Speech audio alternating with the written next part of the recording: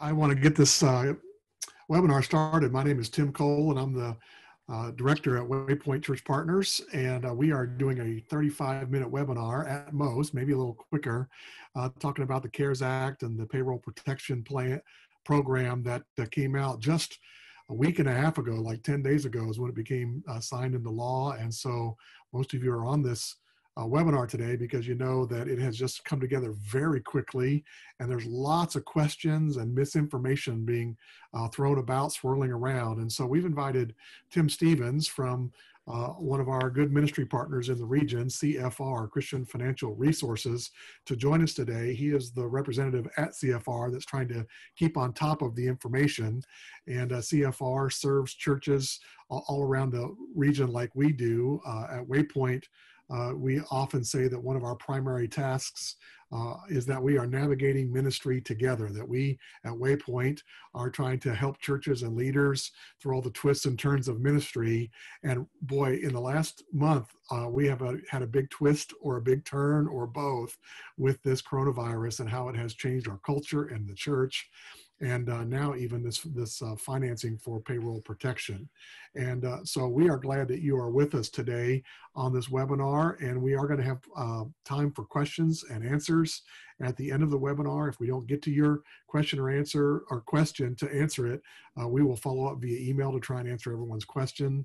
As always, we want to thank our sponsor for our webinar platform, Mid-Atlantic Christian University, another ministry partner that serves churches and leaders all across the country, but specifically here in the Mid-Atlantic region. And so they are the longtime exclusive sponsor of our webinar platform. And so we're thankful for our partnership with them.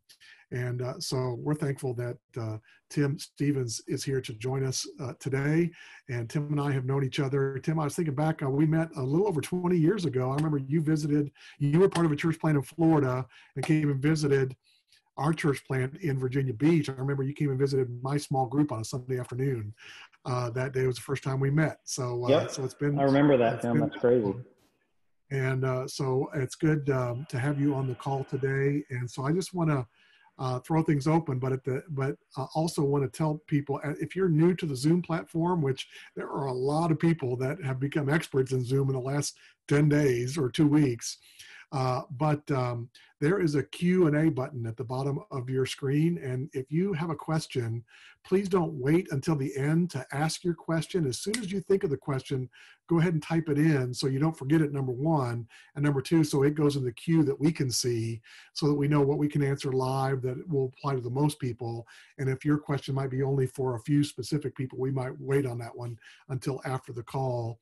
We will also send out a follow-up email to all the people that are on the video today, the webinar, with some links that we're going to describe here today. So in case you don't have the links, we'll make sure that you get them here later this afternoon. So so thanks for joining us. And Tim, so if you just want to jump in and kind of tell us your thoughts about the origin of the CARES Act and the payroll protection plan and all that, and then specifically what are churches supposed to do today? And I think your answer today will be different than even what we knew on Friday in some way. And so things have really evolved just over the weekend. Yeah, thanks, Tim. Appreciate it. So guys, I want to tell you, I've been researching this and looking at it a lot. I'm not an expert, but I have read a lot. And I do think there is less gray area now than there was certainly a week ago, even 4 or 5 days ago. Since Friday afternoon at probably 2 or 3, it seems like for the most part, the information has not changed too much. It's still fairly consistent with what it was Friday afternoon. So I feel like we're getting to a place where we can speak about it intelligently, more intelligently than we did a week ago. I want to kind of tell you what my plan is. Tim had asked to try to be done by 1:35. So my plan is to talk no more than 15 minutes, 10 to 15 minutes. And that'll give us plenty of time for Q&A, because I've got to believe that by now, most of you are at least familiar with this legislation. So it's not the first time you've heard about it. If it is, I think you'll still within 10 minutes kind of get your arms around it. But within 10 or 15 minutes, you will have at least heard everything I've said, and then we can take your questions. Hopefully we can get through as many questions as possible. I want to let you know, this again, doesn't mean I'm an expert, but the reason I started looking at this quickly and before the PPP, understand there's 2 forms of this legislation, two kind of basic loans. There's an EIDL emergency, I forget the I, disaster loan. And that kind of came out first. And that was out for small businesses, and no idea churches were even going to be a part of that. That came out around March 12th or 13th, primarily for the Northeast, Washington, and California. So I actually know some small business owners that have gotten loans already of over $100,000, over $200,000 that applied for those pretty quickly. In Georgia, where I live, they opened it up March 17th. Well, I was in Lake Mary, Florida, in our corporate office, and my wife owns her own business. She's like, hey, they opened it up for Georgia. I'm going to go and start applying. Long story short, the website just kept crashing. But on March 18th, a church that we have a loan with at CFR that we work with down in St. Petersburg was on the call with one of their elders, and he was actually, it made me tear up. He said, man, I want to help some of these churches having a hard time. I just realized our church is going to have a hard time making their payments, so I gave some extra money. He said, but we have some money on account at CFR, and I want to help. I want to give $15,000 to churches that aren't going to be able to make their April 1st payment. And so it was a really cool call, and teared up, and I didn't even know this guy. Well, he calls back the next day, and he's excited. And he says, hey, my preacher just got off this call. You need to talk to him. He said that the government's going to pay all our expenses for 2 months. And I was like, that isn't happening. I've been around long enough to know the government's not paying 2 months worth of church expenses. So that being said, I called his preacher, and he's like, no, I was just on a call with 500 church leaders around Florida, and Marco Rubio kind of led the call and walked us through it. And it's going to be part of this. He didn't get the term that, he didn't call it, but it's basically this Payroll Protection Act. And they're going to pay our expenses for 8 weeks. And it sounded, again, too good to be true. Some of you guys might know a name named Todd Wilson. He leads the Exponential Conference. And so I started texting him and said, hey man, have you heard anything about this? Just so you know, I've known Todd for about the same number I've known Tim, maybe a year longer. But how I really got to know Todd was when we started the church in Tampa, Florida. Todd's brother was the president of the Tampa Chamber of Commerce. He's a young guy in his late 20s. He and his wife started coming to our church, and we baptized both he and his wife there. Well, Mark has continued to move up the ladder. Now he's president of the Florida Chamber of Commerce and has a pretty good relationship, a personal relationship with Marco Rubio. So I started texting, and basically he's like, no, I mean, it's going to happen. The money's there. It's for small businesses. It's also for churches, and it's going to happen. And I was like, well, I heard Steve Mnuchin say, these small businesses are going to be able to get the money next week. This was 2 weeks ago. And he's like, yeah, that's probably not going to happen. The timing might not happen, but the money is going to be there, and it's going to be available for not only for-profit businesses, but also not-for-profits, including churches. So it kind of gave me hope. And since then, really since March 17th, or since the 19th, that call is on March 19th, I've been reading everything I could, learning everything I can. And just so you know, so my wife owns that small business. We've still been trying to get this disaster loan. She's applied, but we actually were the first one at our little community bank where she banks. We were the first one in line Friday morning. They got our PPP loan into the SBA, and we got approved this morning. So we already know that we've been approved for a decent amount of money. So I can tell you it is real and it's happening. And just know that the two people that primarily wrote this legislation, because they have a heart for small businesses and entrepreneurs, but they also happen to be really godly Christian men, I shouldn't say, by reputation and by everything they say, are Senator Marco Rubio of Florida and Senator Tim Scott of South Carolina. And they absolutely want churches in on this. So all that being said, this is primarily for small businesses, but churches are absolutely being considered small businesses, and other 501c3s, religious, not just Christian, any religious not-for-profit. And so they want to help churches get this. So with that being said, I want to kind of pull up the link. Tim, if you can show them the link to the PPP, I'm going to try to walk through it. Tim, I know we're not taking questions for another 10 minutes or so, but if you can still interrupt me if you have any questions, or if you think I need to, clarify something that maybe is a little unclear. I'm going to try to go pretty quickly. Let's see here. I'm going to start at the top and go pretty quickly. And again, I want to get as many questions as we can. So you're basically going to fill out the first form. And okay, this form, they didn't put up till about 11 o'clock Thursday night. So like on my personal Facebook page, I put a link to a form on Wednesday. It doesn't look like this. It's fine if you used it. The form that my wife used for her business did not look like this. We used the form because we turned everything in Thursday and we've already been approved. So I don't think the government and banks understand you're not working with perfect information here, but this is the latest form. So if you have not yet completed it, please use this form. It's really, frankly, pretty simple. So even if you haven't submitted anything yet, I would strongly encourage you to use this form. If you'll see there, you're going to check at the top. You're going to check 501c3. If you're a 501c3, there are some churches that are not 501c3s. If you are a 501c3, it's going to make your life a lot easier. And so you want to check that. If you're not a 501c3, I've heard advice, and I'm not saying these people are wrong because there's some reputable people, and they said, well, I think you should check sole proprietor if you're not a 501c3. I disagree with that. That is not what a church is. You're not a sole proprietor. There's not owners. I would check other, because they're going to quickly see your legal name. But again, I don't think anyone's going to get kicked out because you checked the wrong box. But I would say if you're a 501c3, check that. If you're a church, which you can't operate, a lot of churches have been around for 50, 100 years. They never got their 501c3. They were just a religious institution. I would check other, and then under business name and address, you're going to make it pretty clear that you're a church. Does that make sense to everyone? Tim? Yeah, that was one of our questions you just answered. So you obviously want to put the tax ID number. You should have a tax ID number for the church. And so you definitely want to put that there. For primary contact, make sure that that person is going to be going back and forth. It's typically not, unless it's a very small church. It's probably not going to be the senior minister, senior pastor. It's probably either going to be a staff person like an executive minister, or a lay person like a financial secretary, treasurer, or something like that. But make sure, I assure you, the banker, whoever's going to be writing this loan for you on behalf of the process, they're going to have questions. So make sure you have the best person there. That frankly, my bankers texted me at 10 o'clock at night and asked a question. So these guys are working 12, 14, 16-hour days. So it needs to be someone that will take a phone call, respond to an email quickly. Okay, let's go to average monthly payroll. I'm gonna try to be real simple. I believe, and this has been my advice I've been giving to churches the last couple of weeks as I've talked to them, I would rather err on the side of being cautious and conservative and try to get my application in as quickly as possible than maybe get every single penny I can. $1,000 or $2,000 or $10,000 on the table if I can get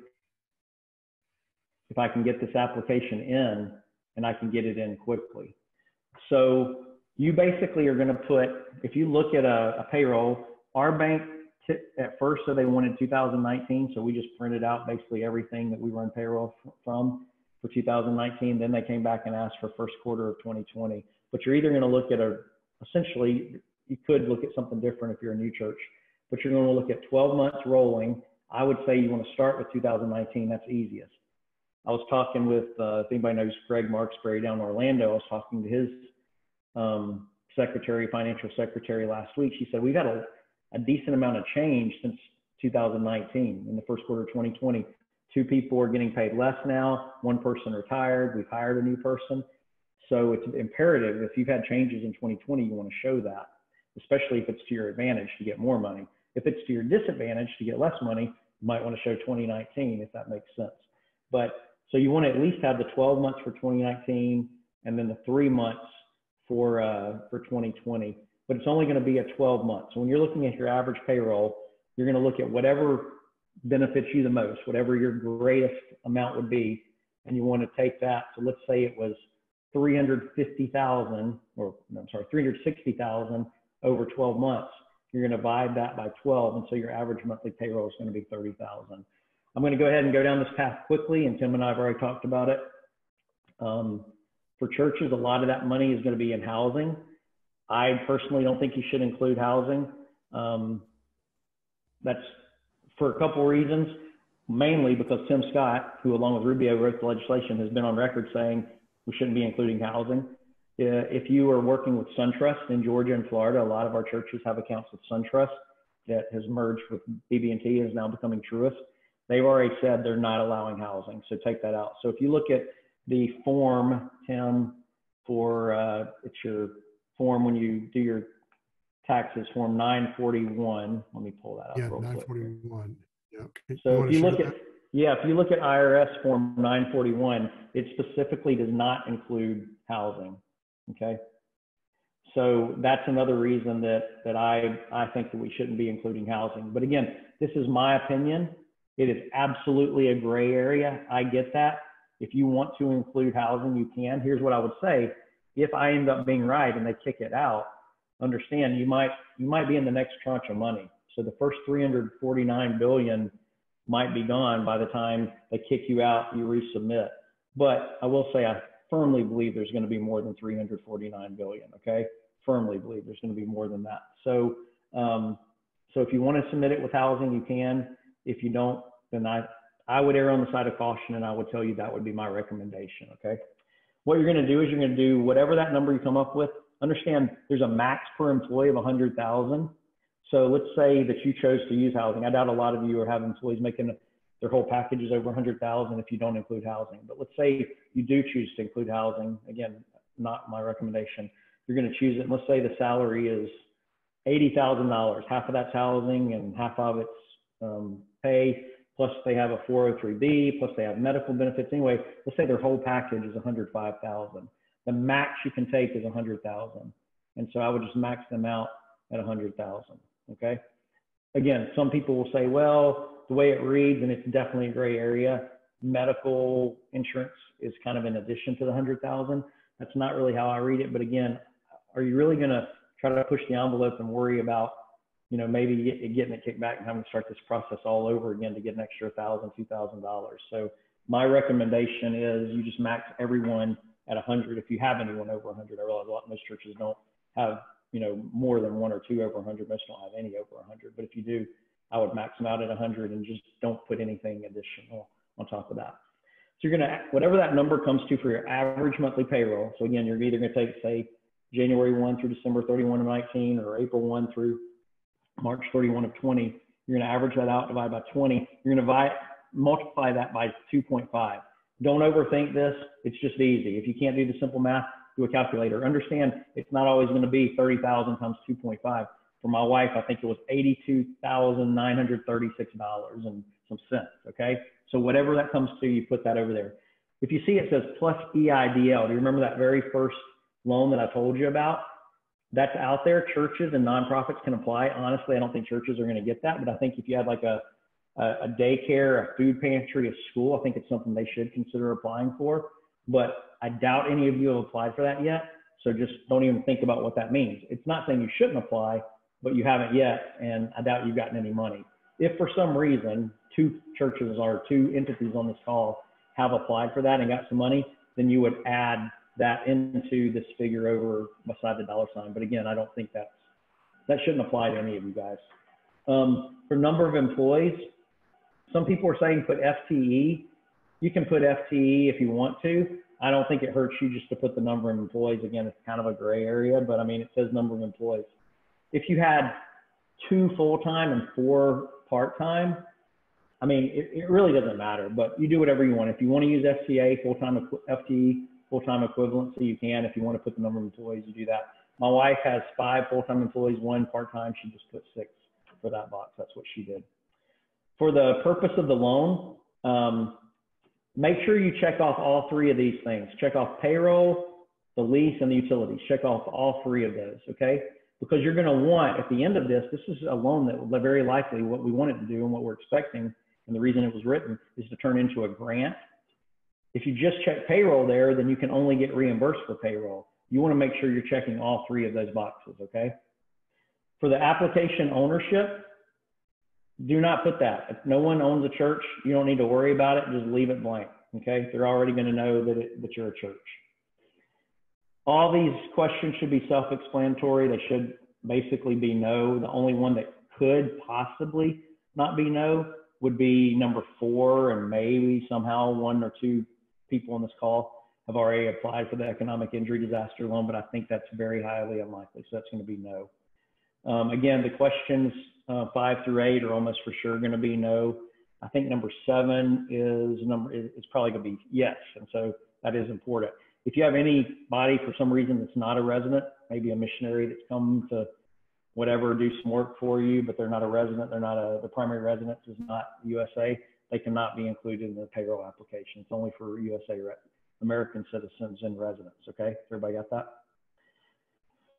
Go down to the next sheet. I'm trying to be done so we can take lots of questions. There's only one here that's going to give you real concern, and this is a gray area. And I want to be clear.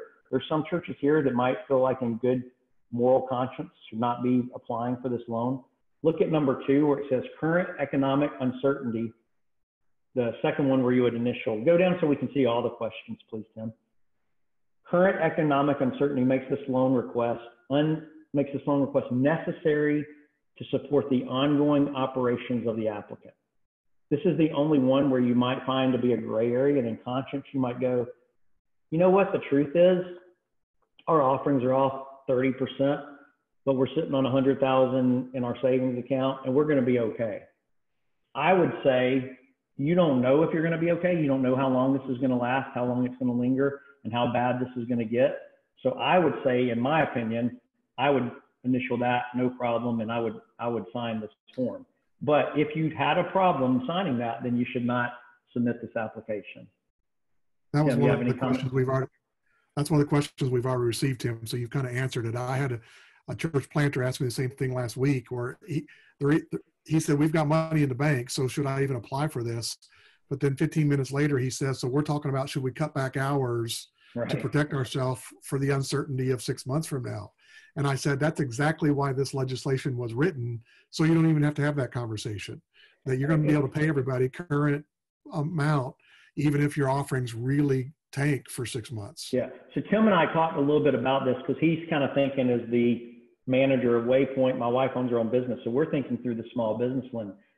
This legislation, understand it was written to keep people employed so that they don't go file unemployment. So they're not unemployed. Instead of having 30 million people, they want to have 15 million people unemployed, which who knows what's going to happen there. But the point is, when it says ongoing operations, basically you're saying there's no way we're going to cut staff. We're going to continue making every payment. We're going to continue paying all of our staff.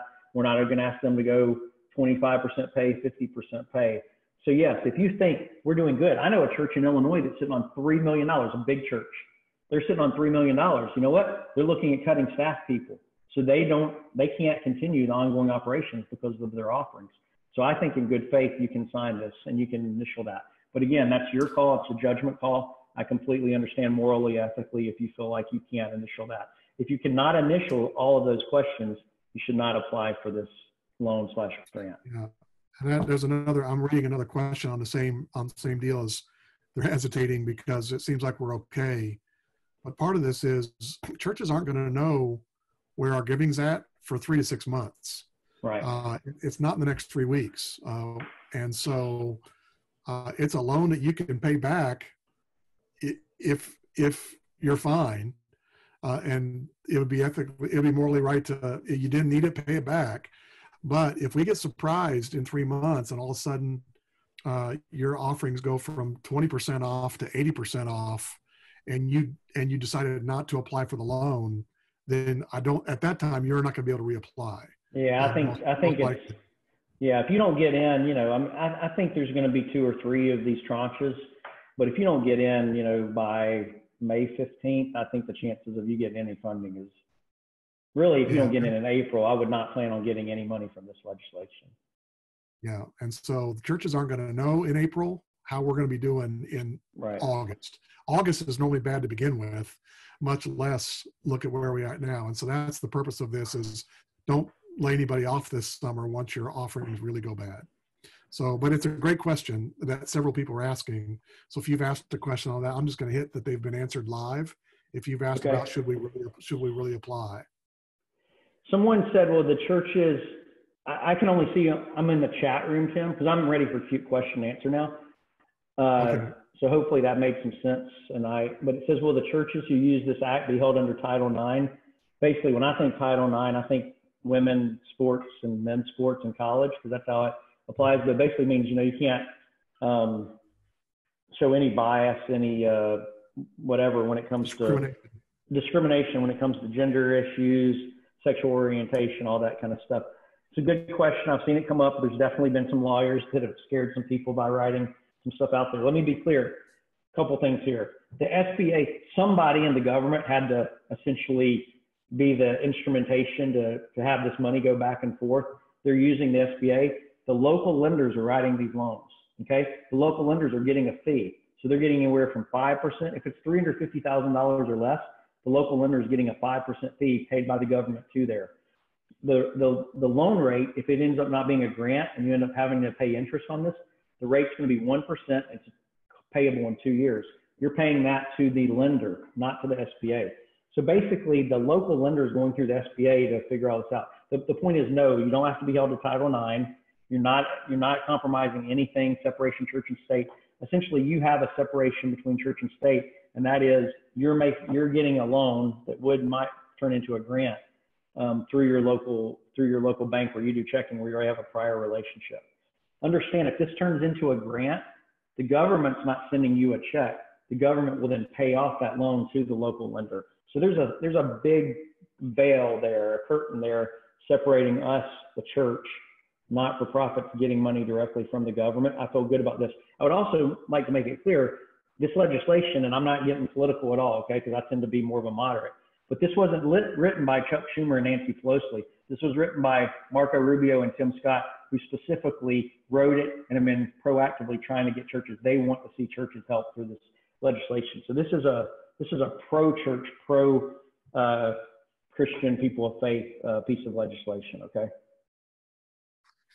And so there were a couple of references in the questions to some articles that have been circulated over the weekend about, hey, stay away from this because then it's not separating the church and state, which, number one, in and of itself, that's a whole other debate about whether that's a constitutional question to begin with. Correct, yes. All that aside, I'm going to include a link to a great article that was written explaining that and how churches are protected under First Amendment from the anti-discrimination verbiage of the government document.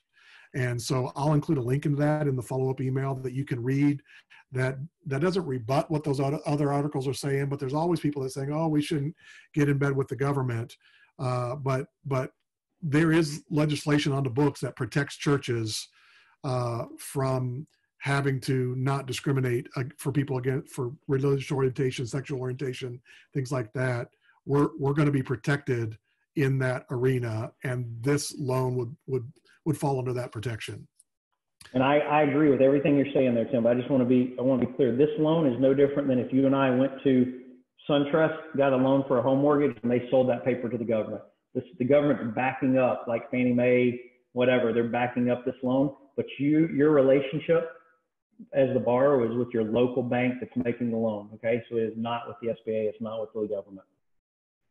All right, we just had a question about where's the application. I'll include a link to that application in our follow-up email here this afternoon that you can fill out.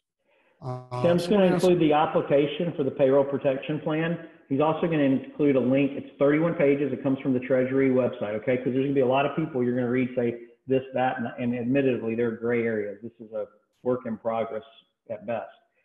But the Treasury put out a 31-page document, basically Q&A. You might read that and still think, well, that's a gray area, and you would be right.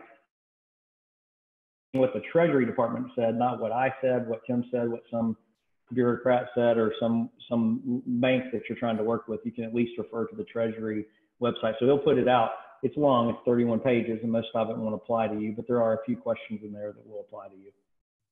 Yeah, so that link will be at the follow-up email as well. If a church is not 501c3, which, believe it or not, Tim, I would estimate as much as half of the churches in Virginia and Maryland that we interact with regularly. There's about 530 churches in our footprint. Yep. As many as half of them probably are not 501c3. And Virginia was one of the last states that actually required it just about 10, 15 years ago. So our commonwealths, not states. Yeah, Kentucky and Virginia tend to be the issues because of the Commonwealth. Exactly. They were almost anti-501c3 for the longest time. Yeah. That's right. So what should the trustees sign the signature of representative of applicant? Yeah, I just personally don't think the trustees should sign as business owners. There are people out there, if anybody's seen the Vanderbloemen website, I think they would say the church should have the trustees sign as owners. I'm uncomfortable with that because that's not technically correct. But if you wanted to sign as owners there, I just think it's opening a can of worms saying that you own the church and then they're going to ask for your personal information. So I personally would leave that out, but I probably would somewhere include the trustees' information or the trustees' names on there. I might just, you know, not include it right there where it says owners. I don't like that terminology because I don't think they are the owners. All right. One question: what documents are requested by the banks to document payroll? Is that the 941? Yeah, if you have a 941, which hopefully you do, that's by far the best. I want to be clear here too. I didn't go into this. You can't include independent contractors. Okay, independent contractors can actually file themselves. So if you're 1099 anyone, if you're an independent contractor, you cannot include that in your payroll. And I should have mentioned that earlier. All right, that's helpful. Here, two more questions here, and then we may receive even more. Is it possible if we accept the dollars that we're taking money away from others who may need it more and won't get it? And so, here's what I think is going to happen. I mean, that's possible, but unless you're going to go do the paperwork for the ones that need it more and won't get it, how are you going to know who those people are? But here's what I would say. And Marco Rubio was on CNBC this morning, and he fully admitted that, hey, this was a short-term solution. We started writing this a month ago. We didn't know how bad it was going to be. He fully expects, and I think this is where I think even Pelosi agrees, even though anyway, I'll keep the politics aside. But anyway, I think they all agree. I think they could probably get a unanimous vote for just this. The problem will be the port that's added into the whatever. But I think there will at least be a second, if not a third round of the SBA stuff that we're talking about, the PPP plan. And, you know, it was originally $349 billion. I think you're probably looking the next round might be $500 billion. So there's going to be quite a bit for a while. Now, that being said, if every small business, every church, every 501c3, you know, in the country applied for this, yeah, we could be talking about, you know, I don't know, $1 trillion. I mean, it could be a lot, a whole lot. So there's a point at which not everyone might not get the money. I fully get that. If you want to be part of the first $349 billion, then you really, really, really need to get this in as soon as possible. I would say this week, if at all possible. All right.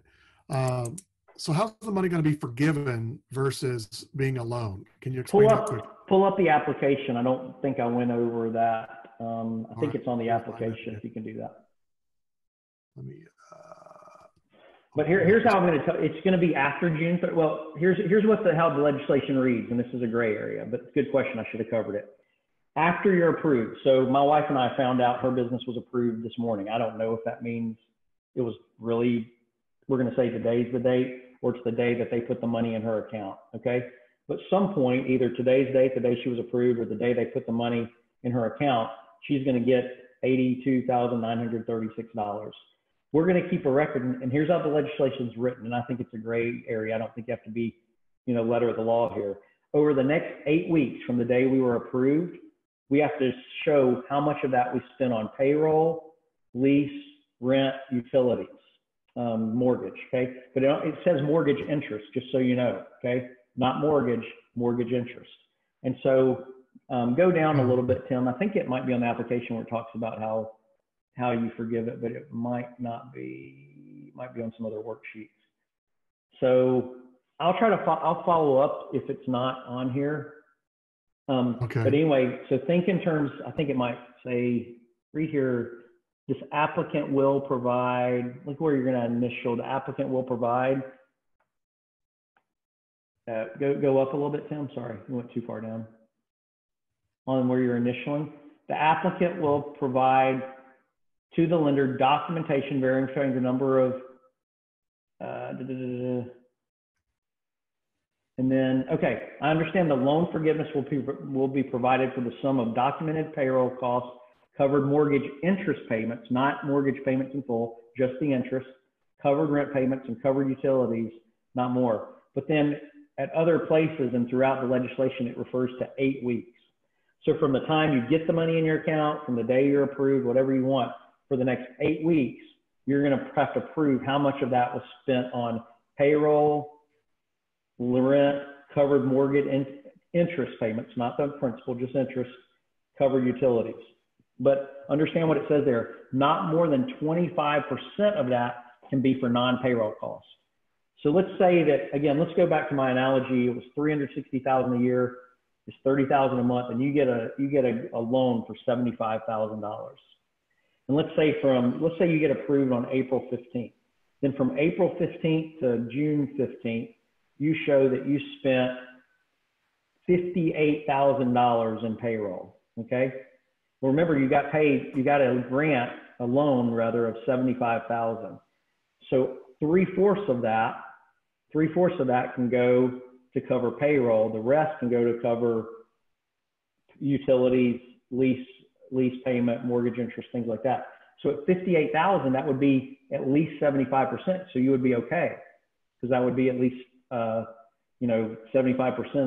of 75,000. But let's say you only spent $50,000 on payroll, then you could get that, and then you could get whatever 25% of 75,000. What's that come to? 17.5 roughly. So you could get 50,000 of payroll plus 17.5 forgiven. But you have to make sure that at least, because again, the whole point of the legislation is to keep people employed, right? And so you want to make sure that at least 75% of your loan amount you spend on payroll for 8 weeks. If you spend less than 75%, understand part of this will go from being a grant, what could be a grant, will turn into a loan. Now, that being said, Tim referred to this earlier. The loan is 1% over 2 years, okay? And no interest due for 6 months. So we're talking about a minimal amount of money. Let's say at the end of the day, you got $100,000 and $85,000 of it turned into a grant, and the lender comes to you on July and says, hey, you still owe $15,000, then you're paying 1% interest on the loan for 2 years at $15,000. So it's still not a bad deal at all for you. It's still a very good deal for you. Yeah, and that's the question I have, or not the comment I've had, and have already told some people is, let me stop share this, and this will be the end of our webinar. If I'm going to leave it open a little bit in case there's any more questions people want to type in, even though we'll be done with the webinar. Tim can sign off. But churches are not going to know, and so you want to keep track of your expenses for the next 8 weeks after you are approved for your loan. But your current operating reserves are probably going to pay, but you don't know where you're going to be 3 months, 6 months from now. So put that loan of $50,000 on in savings with CFR. They're going to pay right now 1.8% interest for ready cash, not like a three-year CD. It's like you can get it in a day from them, and you're going to make 1.8% sitting it there waiting to see what happens with your church offerings for the next 3 to 6 months. And so you're actually going to make money waiting to see what happens, because you're going to, even if it turns out into a loan rather than a grant, the interest is only 1%. And so so you're almost doubling your interest money waiting to see if you're going to need it or not. So that would be my advice, is to, if you don't already have an account with CFR, Tim didn't say this, but I will as a good ministry partner, is to just park it there and see what happens with your offerings in August and September. And because you don't want to lay anybody off in September or October, much less in May. And so hold on that money and see if you gotta lean on that money for 3 months until the church gets back to some semblance of normal. All right, well, our time is up. We are really glad that you've joined us. We've had great participation with questions. Tim, thanks for your work, and for CFR being great partners trying to help churches financially. And so you're a great resource for that. And so I'll include Tim's email in the follow-up email as well if you have any specific questions for him or CFR. Yeah. How to set up a line that you could put the money in if you need it or whatever. But this is going to continue to evolve over the next 2-3 days until it all gets sorted out. But it looks like we're getting pretty close to understanding how it works. Yeah, most of the big banks are putting these through now. A lot of community banks are already doing it. SunTrust and BB&T had said that they were probably going to be April 10th, and SunTrust went online this morning, so I assume BB&T is online. So I think even the banks that Friday were saying we're not there yet are getting there now. So I think you should be good to start pushing, but you do have to work through where you have a relationship, local bank where you do your checking savings. That's where you need to be working through first. If you can't get anywhere, then we'll try to go down a different path. But really, the SBA administrators made it clear you need to have a prior working relationship in order to do this. So go to your local bank first, okay? All right. Well, Tim, thanks for your time this afternoon, sharing this really useful information with us and being a ministry partner in our region, helping churches. Thank you who have attended today for this pop-up webinar. We're over 35 minutes, but this is pretty important information. We have our normal monthly webinar for ministry leaders tonight at 8 o'clock about politics in the local church. And so that's at 8 o'clock, and you can go to our Facebook page or our website to register for that if you haven't received email about that. But you can also stay tuned for other pop-up webinars that are starting to happen almost once a week as really timely, relevant information needs to be shared with ministry leaders like you. We're going to try and make that available to you. So thanks for your time, and I'll work on the follow-up email here right as we speak, but have a great afternoon, everybody. And thanks, Tim. Thank you, guys.